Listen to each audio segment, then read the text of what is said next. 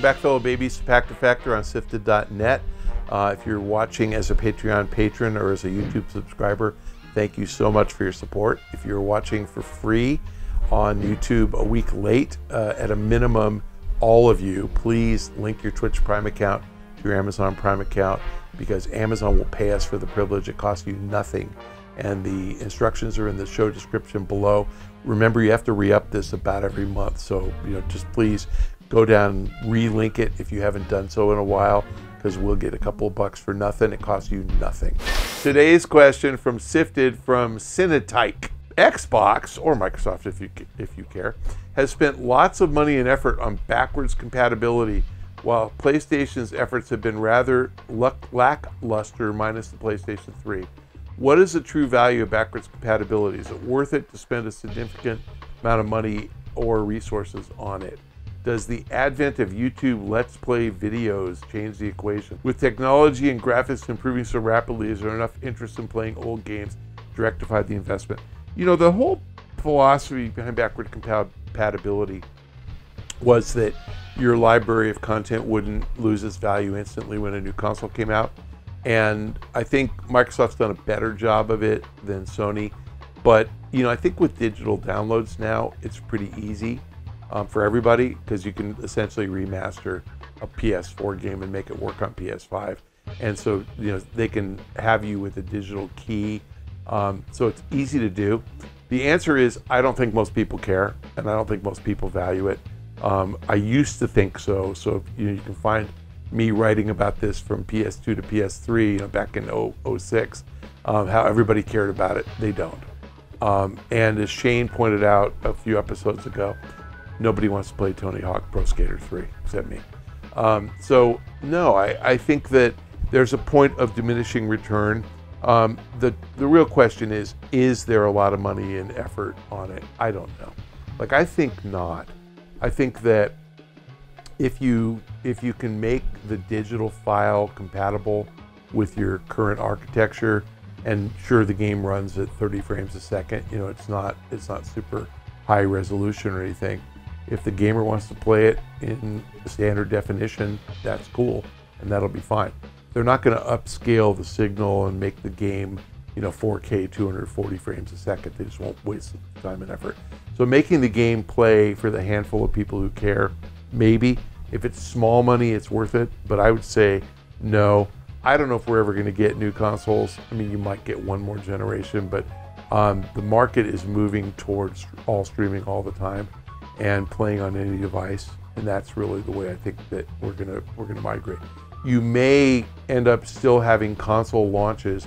It's just that I don't think you're gonna need a console.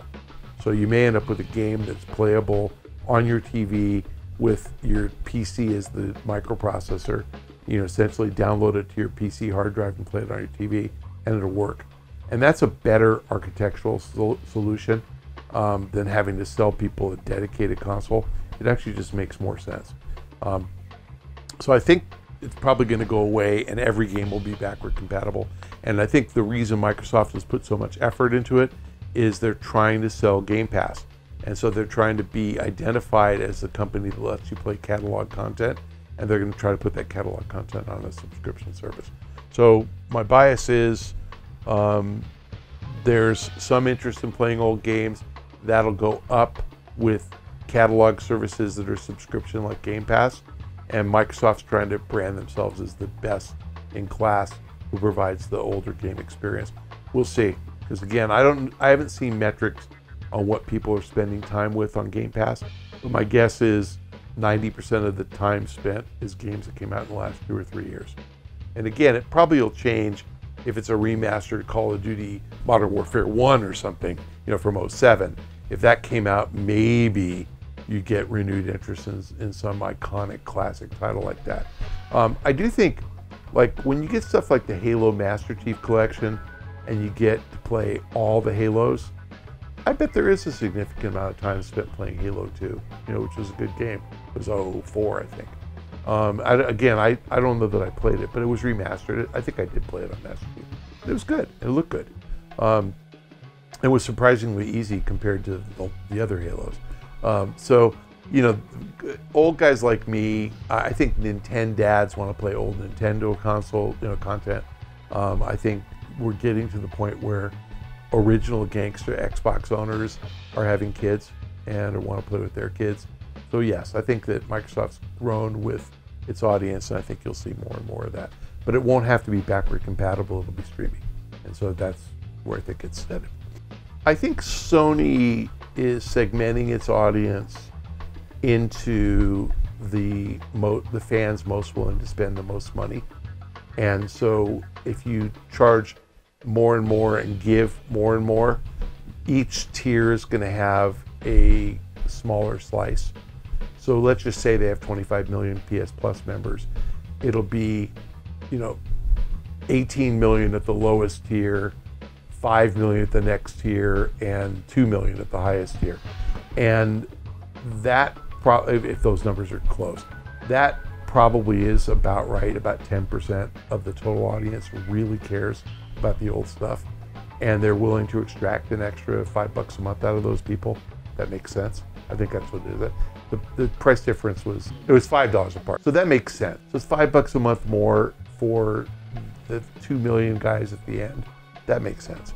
And it's not very expensive to make those games available by streaming, because they've been doing it with PS Now for a long time. So, you know, they bought Gaikai on Live. They've had the streaming technology forever. They've been more into it than anybody. They just haven't been as successful with subscriptions. And I think that they're finally figuring out how to segment the content and appeal to the highest common denominator at the highest price, which is that last couple million. And I might be wrong. It might be, you know, 10 at the lowest tier and 7 and 5 or whatever. But you know, whatever. It's probably a small percentage, 10% of total at the highest tier, but it could be 20. It's probably not 50. And again, maybe they're going to keep adding so much content to the highest tier that they can upsell everybody into the highest tier over time, which is kind of how Netflix started. You know, Netflix is trying to get you to do the HD option when we didn't all have HD TVs, and then they're trying to get you to do the 4K option when we didn't all have 4K TVs. I still don't subscribe to 4K Netflix, and I do have a 4K TV, but I don't care. It looks fine. Thank you guys who are Patreon patrons. Thank you, YouTube subscribers. Thank all of you who have Twitch Prime accounts and link them to your Amazon Prime account. All of those are ways that Shane gets support and can keep the shows coming. And if you can't do any of those things, then at least, you know, follow me on Twitter. You're still getting the content a week late, but I will engage with you on Twitter unless you're in it, but I probably won't. We'll see you next time.